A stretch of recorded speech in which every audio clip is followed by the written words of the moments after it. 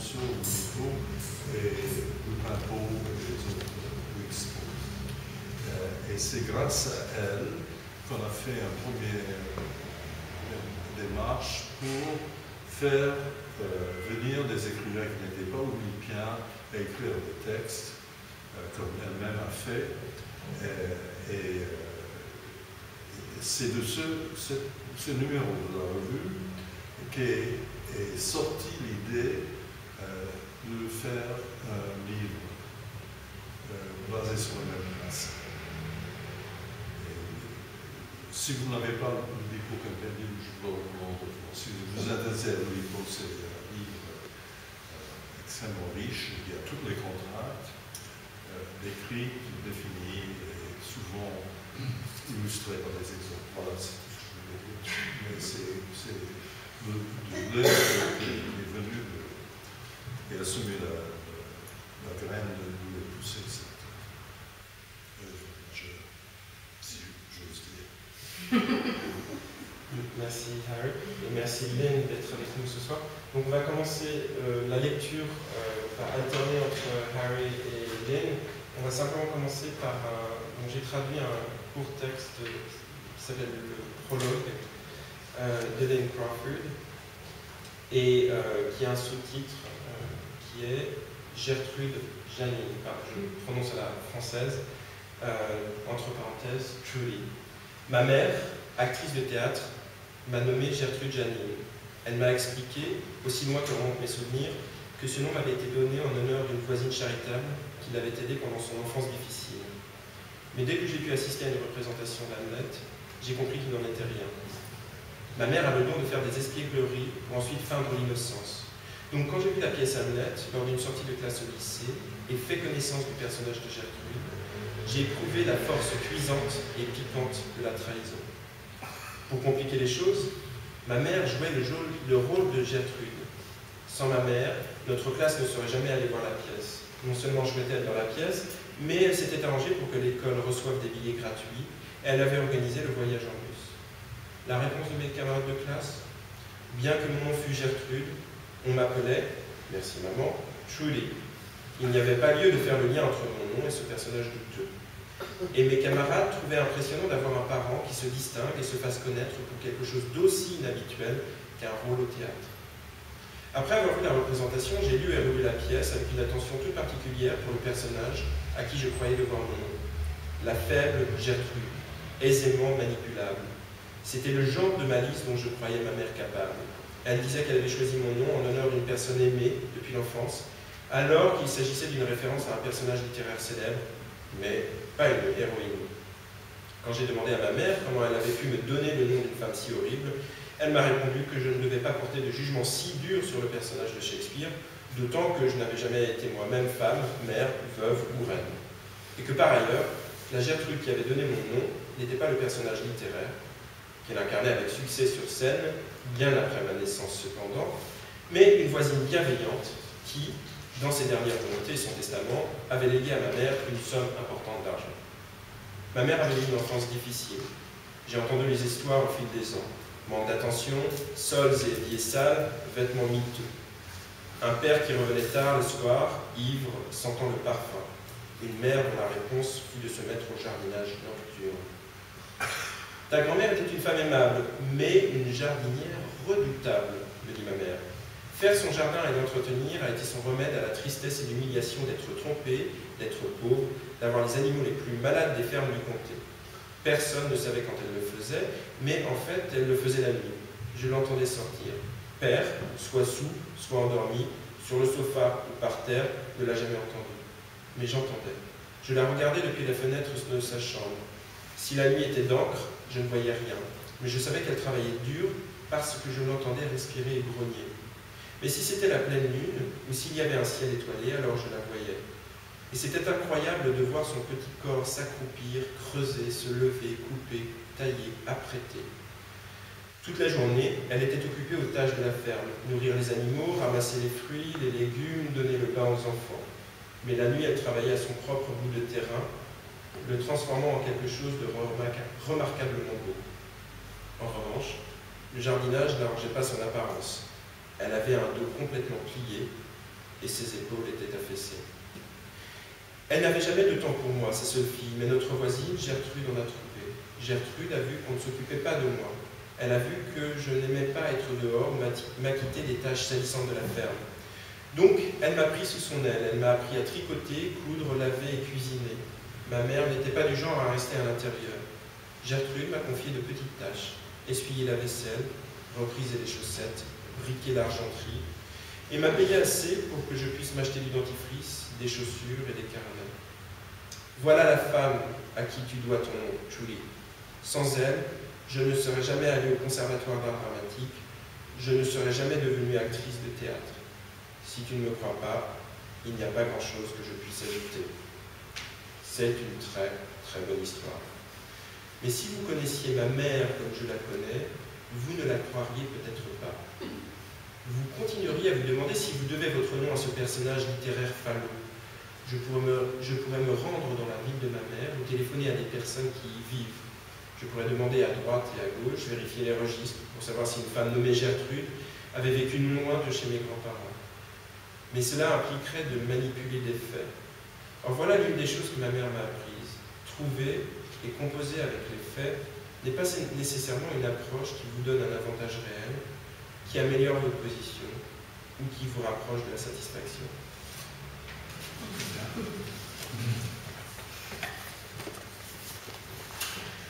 In English. Thank you. Gertrude Janine Truby. My mother, a classical actress, named me Gertrude Janine. She explained, from as young an age as I can remember, I was given that name in honor of a kind neighbor who helped her through a troubled childhood. But from the first time I attended Hamlet, I believed otherwise. My mother has a history of performing impish acts, then feigning innocence. So, when I saw Hamlet, which was on a junior high school field trip, and encountered Gertrude, that character, I felt the warm, prickly force of betrayal. To make things worse, my mother played the role of Gertrude. My mother was the entire reason our class went to see the play. She not only had the acting role, but arranged our school's free tickets and bus transportation. The response of my classmates? Because I was named Gertrude, but called Trudy, they did not have any reason to connect my name with that questionable character. And they thought it was impressive to have a parent who stood tall and received attention for something as unusual as acting. After I saw the performance, I read and reread the play, focusing on the character I believed to be my namesake, Gertrude. The weak, easily led Gertrude.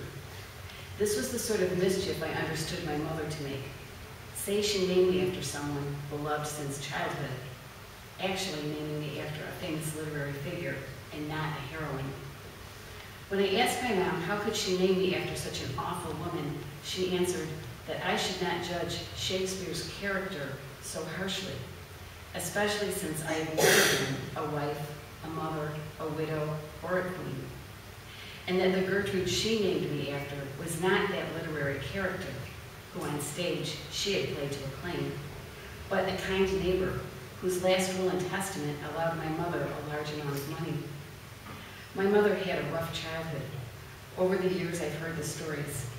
Lack of parental attention, dirty floors and sinks, shabby clothing, a father who came home late, drunk, smelling of perfume, a mother who responded by taking up nighttime gardening. Your mother was a gentle woman, but a ferocious gardener, my mother told me. She channeled her sadness and humiliation of being cheated on and poor, of having the sickliest farm animals in the county, into making and caring for her gardening. No one could ever figure out when she did it, but I can tell you, she did it at night. I heard her go outside.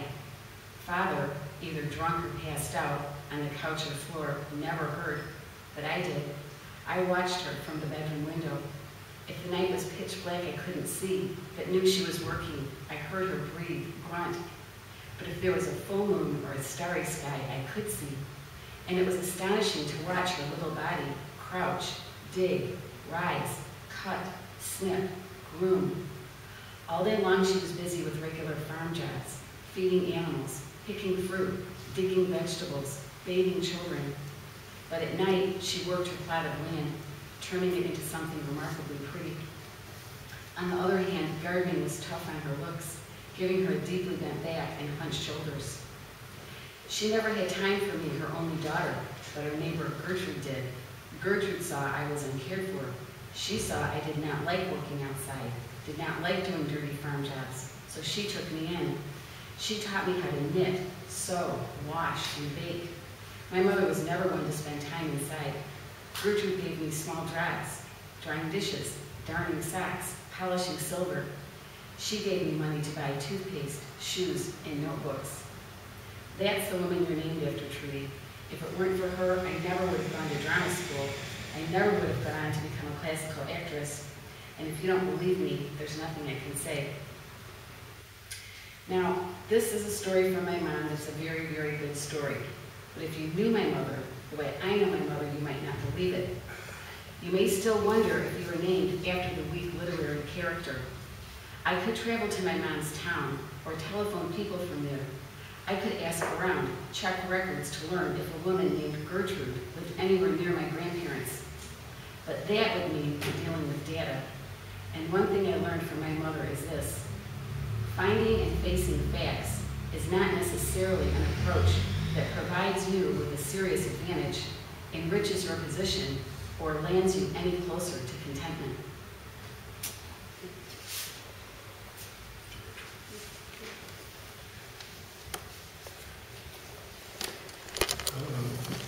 Je vais lire surtout en français.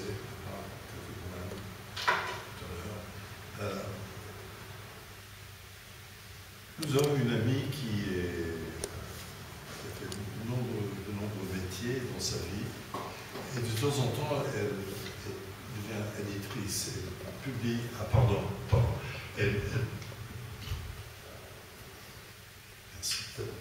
Ça va comme ça? Et le dernier livre qu'elle a publié s'appelle Correspondance intempestive.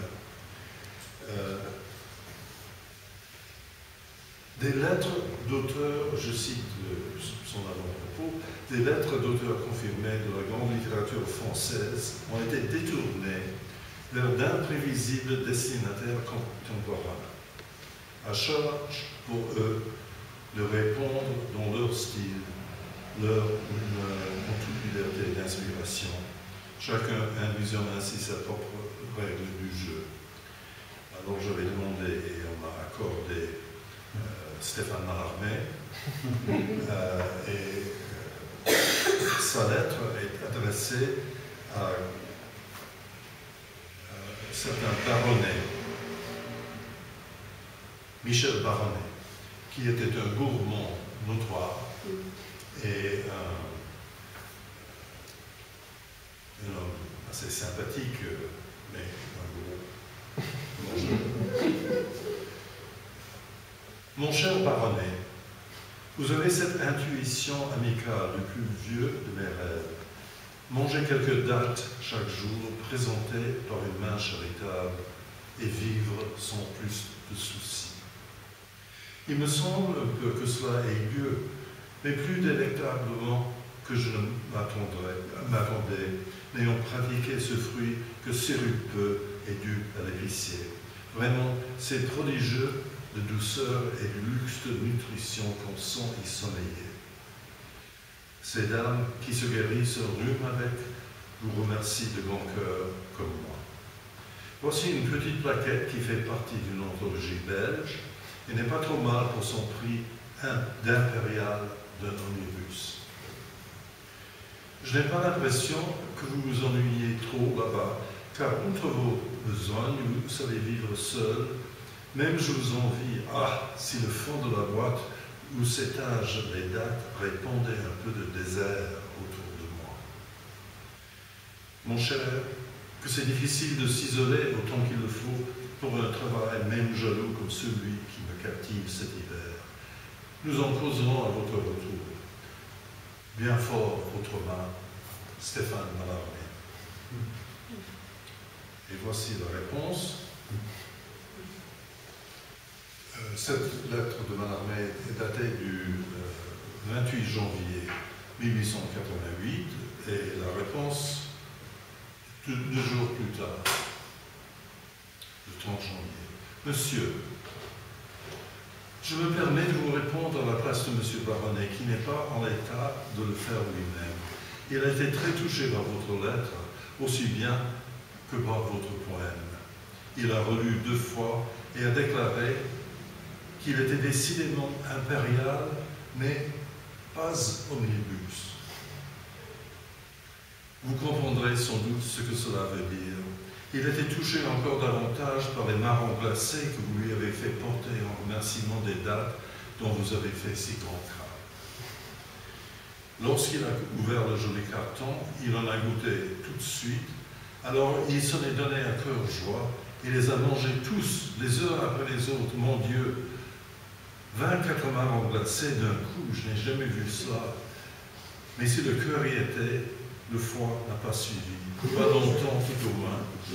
Une demi-heure plus tard, je l'ai trouvé effondré sur le divan. J'ai appelé le docteur Fort, mais c'était déjà trop tard. Quel malheur. Il ne méritait pas cela. Il y avait de mauvaises langues qui le traitaient de goinfre, ce qui est bête et méchant. C'était simplement qu'il aimait trop la vie, et voilà, il n'en a plus. Je vous prie de croire, monsieur, à mes sentiments les plus respectueux, Mademoiselle Roufouillé Marie-Jeanne, la gouvernante.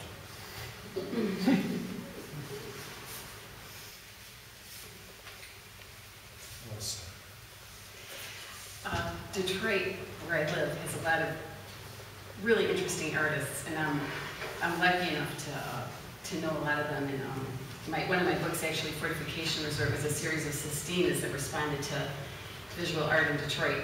There's an artist, Cheeto Johnson, who did this really brilliant project called The Stare Down.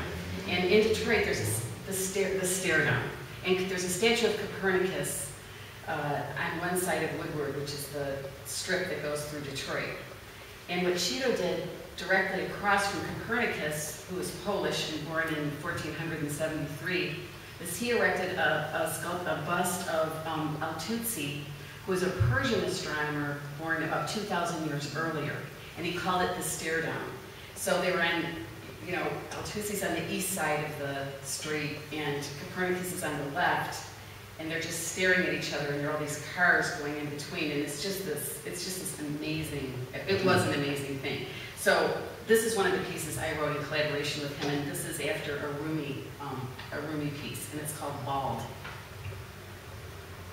And the idea was the space in between these two eyes.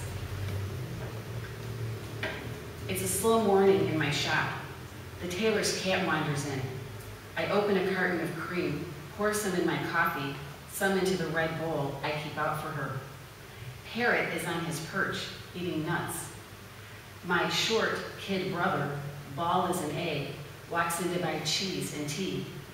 Parrot says to him, "What did you do to make your big brother pound you so hard?" After my brother leaves, I spend a chunk of time listening to Parrot.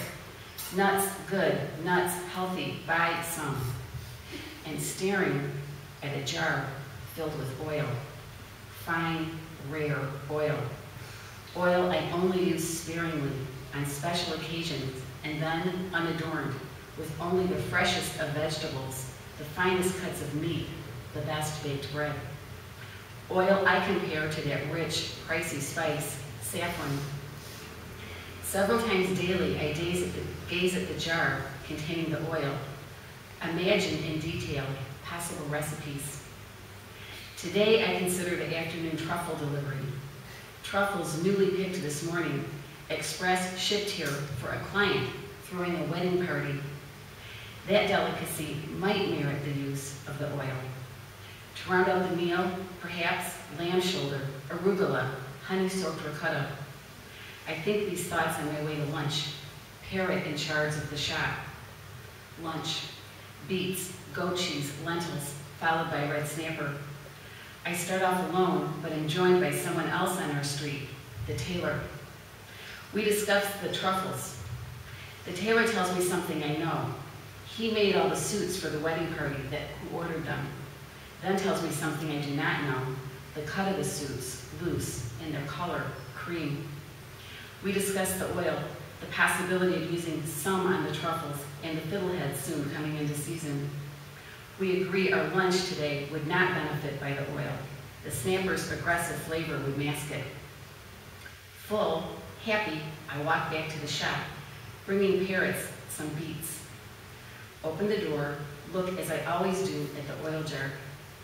The jar is not upright but on its side, and it is not full but empty. The oil is not in the jar because it covers my sawdust-covered floor. At the sight of the empty jar and the sawdust absorbing the oil, rage bubbles inside of me. If it had been something else, even the most expensive wine, it is safe to say, would have responded level-headedly, asked things like, what happened? Made suggestions like, how can we prevent this from happening again? Then handed Parrot his beets and cleaned things up. But this is not what happens. What happens is this. I see red, turn irrational, hot-headed, do something I have never done before. Belt Parrot, hard, knock him off his perch. The brutality lands him on the oily, sawdust-covered floor. Seeing him there, tiny, immobile, I feel waves of nausea, remorse, and a glimmer of hope the sawdust cushions his fall. He lays there unmoving. I hope I will die. But then he starts to stir, weakly. I take my apron from the hook, wrap him in it, cradle him in my hands, set him down on the thick cushion of my shop chair. I spend the next week nursing his frail, ill body and spirit back to health, or trying to. He loses his feathers. His beautiful, colorful feathers fall out one by one, exposing fragile, dry skin. And he loses something else, his voice. We sit quietly together in the shop, me cradling Parrot, feeding him drops of liquid. My customers visit, gasp at the quiet, bald bird, sense grief, purchase simple supplies, jarred olives and juices, breadsticks. They do not ask questions. This is what my customers are like. They do not barge into someone's private place. I settle into a sour mood and new identity, cruel, dangerous brood. I wonder what other monstrosities I'm capable of. I do not reorder the oil. I don't reorder anything. I only sit on a hard folding stool, giving Parrot my thick cushioned chair when he is not in my arms. Parrot only tolerates liquids in the beginning, but eventually I can feed him pureed apricots and peas. Slowly he regains strength, but not feathers and not voice. Sometimes I spot a hint of hope, even intelligence in his eyes, but it might be my imagination. As Parrot seems to be getting stronger, my kid bald brother walks into the shop, tells me to remove my now filthy white smock, hands me a green frock coat made of cloth and velvet, says it is from the tailor. Then comes the tailor. He, narrow shoulders, hair-shaped belly, stands next to my brother, nodding as my brother lectures me. You're my big brother. You're the king. This shop is your country. You must take care of things. Then tells me I have to move on. The past is the past. I must accept and atone for what I did. He hands me a new jar of the special oil, unopened. He also hands me a large box filled with fresh coffee, oranges, cheeses, milk, spices, olives. Says he bought supplies for me this time, but it's up to me next time. He keeps talking, but I stop listening. I am distracted by the tailor's cat, who wanders in and crouches in the corner. The tailor pulls a carton of cream out of his pocket, pours it into the empty red bowl. I think, as long as I hide, I'm a victim, passive and unhelpful. I must move forward, come clean, confront my mistake.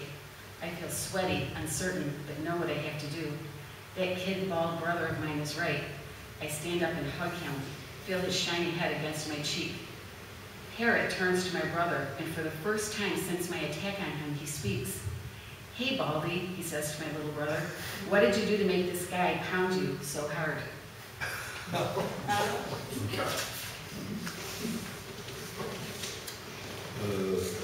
Un extrait de livre qui s'appelle 20 lignes par jour, que j'ai écrit ce soir quand j'étais en train d'écrire. livre. Ah, maintenant,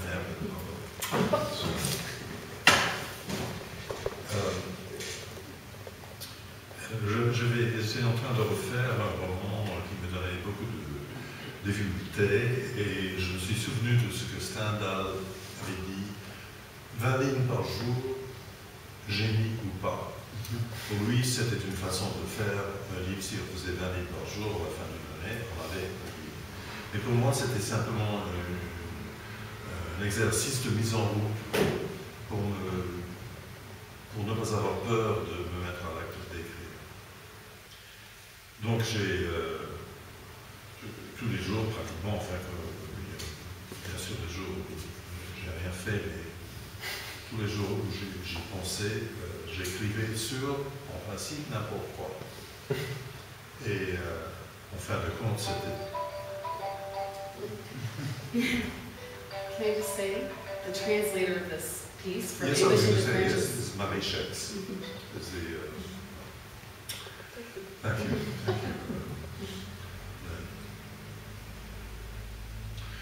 J'avais prévu aujourd'hui d'écrire autour de l'expression d'une façon de parler. Mon plan était d'explorer ces différents emplois. Je n'avais d'ailleurs pas grand-chose à en dire dans les médias, sinon que cela doit couvrir plus que la multitude de petits péchés auxquels l'expression sert de petite excuse. Je me rappelle une chose que j'avais notée un jour pour m'en servir dans un dialogue. Le bronzage recouvre une multitude de péchés. Et suggère la question, quel serait l'équivalent de ce maquillage dans l'écriture? Depuis que j'ai noté l'expression, j'ai eu de nombreuses et intenses expériences dans l'océan. Je veux dire l'océan comme le connaît un nageur partant d'une plage, et je ne peux pas imaginer écrire sur autre chose. Dans le même ordre d'idées, une autre phrase notée, plus ancienne, sentant à travers mes doigts le sable aspiré sous mes pieds par la vague refluente, où je me tiens droit. Plaisir dispensé par un vibrateur intermittent mais régulier. Je l'ai vérifié hier pendant mon bain de midi, dont autrement je ne me souviens pas beaucoup. Je me souviens mieux, bien que de manière floue, que je n'ai bu beaucoup de vin.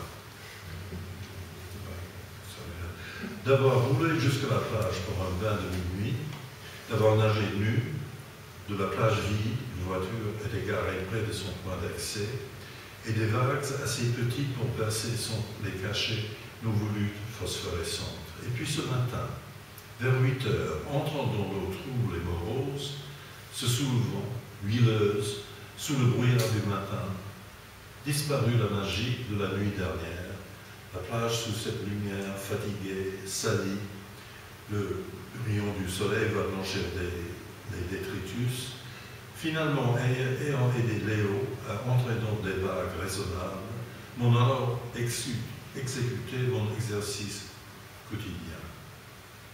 Piqué une fois au visage, mais ne voyant rien dans l'eau, puis voyant à la surface avec la tête hors de l'eau une méduse à 1 mètre de mon nez, sans me rendre compte que j'avais été piqué de nouveau, replongeant et repartant nager à travers un banc de méduses. J'allais écrire des centaines, mais j'en vis, restons-en là, beaucoup. Je ne voulais pas prendre le temps de les compter, ni même de les éditer. Je voulais être loin d'elles, même si leur piqûre n'est pas pire que celle des orties. C'était la peur panique d'une idée qui m'a fait me tortiller pour les dépasser et les éviter jusqu'à ce que j'arrive tout près du rivage où Léo flirtait avec les vagues. Au fait, quelle était l'idée? Le lendemain, l'idée, bien sûr, était celle d'être piégé, ou plus exactement attrapé. Quelque chose comme une punition d'avoir été assez sot pour me mettre dans ce banc de méduses, quand je pouvais rester sur la plage, ou en tout cas du côté de la plage. Toujours au milieu de ça, je me formulais une question peut-être pas si évidente. Est-ce que c'est mâle ou femelle? La réponse qui avait pu provoquer la question était l'évidence même. Personne ne pouvait imaginer une méduse mâle. Douce, diaphane, languide, toutes ces têtes à longs cheveux blonds roux de filles ou de jeunes femmes, frémissant dans le brumeux espace sous-marin. Féminine. Je sais que ce dont je parle est ma propre vision irrationnelle des femmes, ou de la femme, pas des femmes elles-mêmes. Féminine aussi dans la punition non agressive qu'elle inflige. Nous serons indemnes si nous ne les approchons pas, mais nous les approchons. Nous les importunons avec notre désir et elles nous piquent. C'est l'effet loulou. Et ce n'est pas juste, et je ne savais pas, je n'aurais jamais dû. Le mot français courant pour jellyfish et méduse. Autant que je sache, en anglais, medusa est le terme zoologique. L'allusion n'a pas à la face pétrifiée de la gorgone, mais à ses mèches tordues de serpent. L'émêlement de la chevelure de Néré, le filet qui attrape les pauvres mâles. Ces méduses faisaient penser non seulement aux cheveux, mais à la soie, soit des chemises de nuit, déshabillées, souvenir de ma mère prenant son petit déjeuner au lit, ou s'habillant pour sortir dîner, il y a longtemps, longtemps. Bien sûr, une seule méduse aurait suffi à toutes ces évocations, mais le grand nombre permettait la récréation de quelques fantasmes d'effroi refoulés. Être désespérément submergé par le nombre, et pire que tout, submergé par la multiplication de mon désir. L'envie folle d'une femme après l'autre, et moi, tout enveloppé de consolante féminité, comme en ce temps où toutes les femmes étaient une. Cette multiplication se tournait à présent contre moi. Il devait en être ainsi. Je le savais. Il en serait ainsi, m'apportant le châtiment mérité, proportionnel à mon désir profane.